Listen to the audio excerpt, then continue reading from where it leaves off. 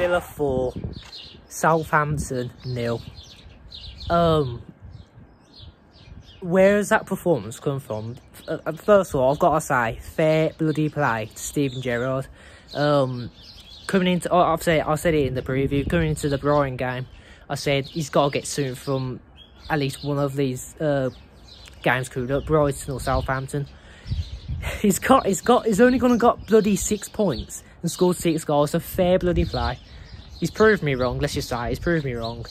But I thought the first half performance, it was outstanding. Like everyone on their A game. Obviously we were missing Luca Dean and Konza. You know, I was coming into this one, didn't see him on the team sheet, so I was like, it's something bad gonna happen today, because obviously last game it was really good for us against Brighton, but bloody hell, it's just Chambers and Ashley Young came in, did not put a foot wrong in my opinion. And yeah, basically the whole squad, literally everyone, but I've got to say man of the match has to be Coutinho. I think he got an assist on a goal, so I'm not 100% sure, but the man, he's so unplayable, and I've got to say fair bloody play to him. And yeah, we're on the road now to going into them top 10 places, which is really bloody nice to see. We've got Leeds on Thursday.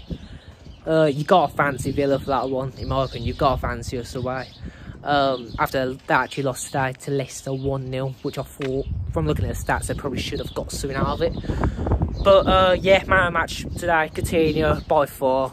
4-0, Watkins getting a goal, Danny Ings getting a goal, which soon you want to see, both his strikers getting a goal. Danny Ings obviously not celebrating his goal, and you got to say fair play to him.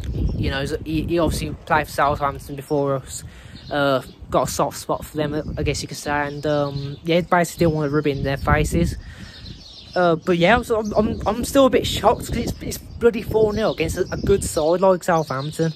And you know, they would not have expected that at all. So yeah, it's probably a bit of a kick in the teeth for them today. But I think, you know, it could still probably bet for them to get top 10 as well. But I'm just happy we got the win today.